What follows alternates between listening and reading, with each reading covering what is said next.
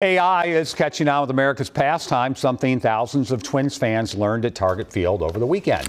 They were able to enter Target Field quickly and securely. So how does facial recognition work? Good question. Jeff Wagner shows us the technology and who else is using it.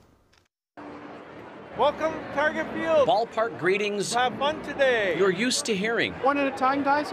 Now with a technological twist. You signed up for go-ahead entry. This is you like. Cameras scanning faces instead of tickets through MLB's new go-ahead entry system powered by AI. The accuracy of these recognition models have gone up significantly. Dr. Manjeet Rege is the director of the Center for Applied Artificial Intelligence at St. Thomas. The one that is being used at the go-ahead lanes is using NEC's NeoFace technology that has an accuracy of 99.85%. To use go-ahead entry, fans upload a selfie to MLB's Ballpark app. Their picture becomes a numerical token, which is then compared to the face cameras just analyzed.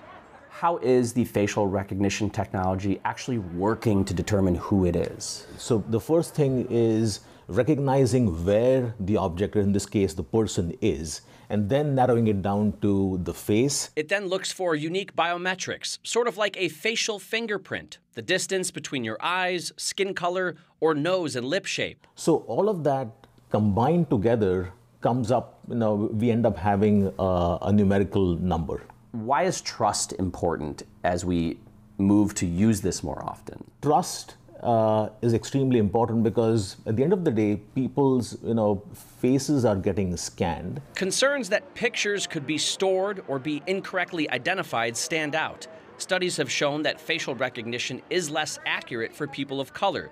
But Dr. Rege feels recent improvements to AI algorithms have reduced issues of bias, including for go-ahead entry. Where else is this technology already being used that people might not have realized? Every time you look at your phone, the phone unlocks itself. Some Delta Airlines customers have used it to quickly navigate security checkpoints. The Mall of America has cameras constantly scanning faces, looking for potential threats, like people who are banned or wanted by police. What is the next step for this type of technology? It's a payment systems. Every time you take out a credit card and you scan it, instead of that, your face can get scanned. How about in your car? Facial recognition could adjust your preferences, like your seat, the music, and the temperature once you sit inside. With the higher accuracy, there is going to be a huge other application areas as well. In Minneapolis, Facial authentication. Jeff Wagner, WCCO News.